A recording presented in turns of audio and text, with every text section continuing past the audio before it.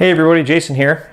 I thought I would shoot a quick video today about radios. This is kind of like a part radio review, part how to set up your radio type video, and I just thought I'd do a quick one here.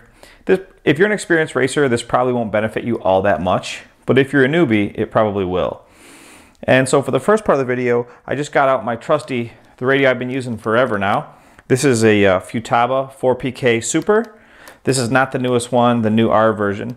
It's the one in the middle. So Futaba had the 4PK, the 4PKS, and then the 4PKSR, which is actually a little bit higher end than this. And this has been a really good radio. I kind of put a little fancy steering wheel on here. I guess I'll give you a little quick look at that. Just a little disc brake in there and stuff. But this radio has treated me really good. It actually was not my first choice. When I got this radio, I really wanted an M11X, and my local hobby store was out of them. And the owner made me a really good deal on this, so I bought this. I bought the nice aluminum Futaba case, and I've actually been really happy with it. Super happy with it. But I thought I'd take you through a couple of the settings.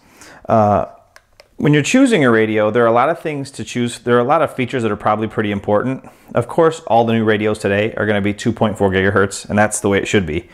In the old days, unless you're using like a ready-to-run radio, you're going to have a 2.4 gigahertz radio. You definitely want to stay away from anything with the old chrome antennas because, I mean, other than for just playing in your backyard, that just isn't what you want.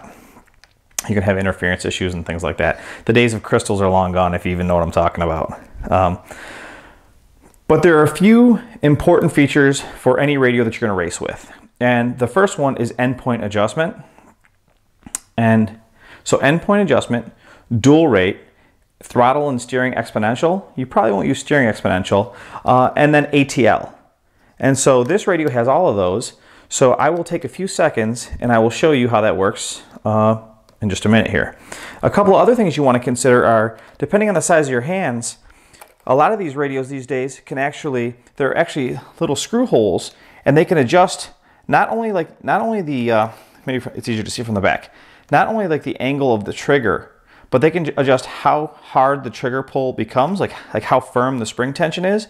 And they can actually also take this thing right here, and you can move the whole trigger assembly all the way out. So you can basically be in a situation where if you want the trigger a little bit closer, you can, or you can slide the whole thing. So if you happen to have, you know, gorilla paws or whatever, I guess gorillas don't have paws, but if you have gorilla paws, you can send the trigger way out. And if you've got little, you know, rainbow bright girly hands, you can squeeze it way in. So whatever it is, it is.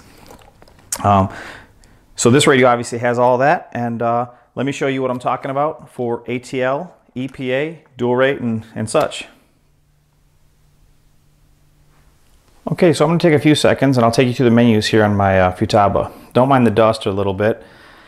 I never did take the plastic cover off some of this stuff, but so this is my radio, and I'm not sure how good you can see the screen, but I'll make sure that you can hear just a little bit. I don't know why that was down. So as you can see, there's my model, and the way I have it set up is you can see, you know, basically how far your endpoints are, and then up here, see if you can see a little better, you can see the DR says 100 and ATL says 58. Now if we go down to endpoint, you can see that my steering left is at 89, right's at 84, and then I run the throttle always at 100 and the brake at 100. Now you can see that this radio actually goes up to 120, but I'm going to warn you, some people think that it's a good idea to calibrate their speed controls using 120, but the downside is if you calibrate your speed control using 120, you may end up in a situation where the speed control just does not recognize the radio input, or the radio is sending a signal that's just too much for the speed control. I do know for a specific fact that LRP speed controls are designed to be calibrated with the radio set at 100. Now, I can't tell you on a Spectrum or Airtronics or any of those other radios exactly if it's the same, but I would definitely take a look into it to make sure that you don't end up calibrating your stuff improperly.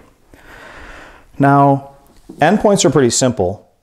You just go ahead and you take your buggy and you turn the wheel all the way to the left, and then you just dial it back until it's no longer binding, until it just barely locks out, and you do that for both sides. Now brakes, it's a little trickier. I set my brake at 100 on the radio, but I use something called ATL, and that's adjustable throttle limiting, but on electric vehicles, that's only for the brake side. Now I have a little dial down here. This one controls dual rate, and the bottom one, the top one's dual rate, the bottom one's ATL. Now, basically, I can leave my brake at 100 and I can adjust it on the fly with my ATL. So technically that's 50% brake, 58, 64, wherever I want it.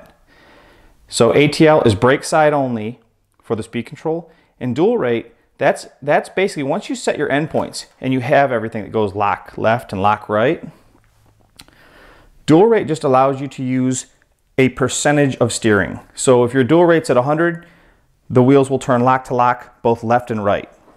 If the dual rate's at 90, the steering will only turn 90% left and 90% right. So one other function you might really want to consider is exponential. Exponential is right here, throttle expo, steering expo. Now, nobody I know uses steering expo, but a lot of people use throttle expo. And the reason is, basically, if you're on a slippery track, you can put some negative expo in the car, and as you grab the throttle, it'll be more gentle earlier on in the band, and then as you squeeze the throttle more, full power will come on. Now, if you have a high traction track, sometimes you'll do exactly the opposite. You'll go ahead and you'll put a little bit of positive expo in there so the car just jumps right out of the corners. But generally speaking, I try to leave everything at 0, but if it's a little slippery, I'll definitely turn the expo down on the throttle. Other than that, there's a ton of functions a lot of these radios have with lap timers and all that kind of fancy stuff, but I don't know that you really need much or any of it other than dual rate, exponential, and ATL.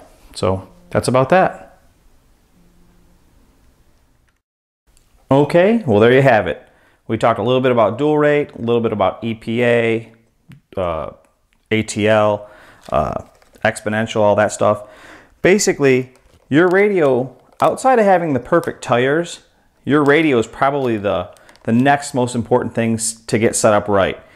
You probably can have your speed control off just a little bit, and you can really tune with the radio. I don't think enough racers out there pay close enough attention to really fine-tuning the way their car handles with their radio.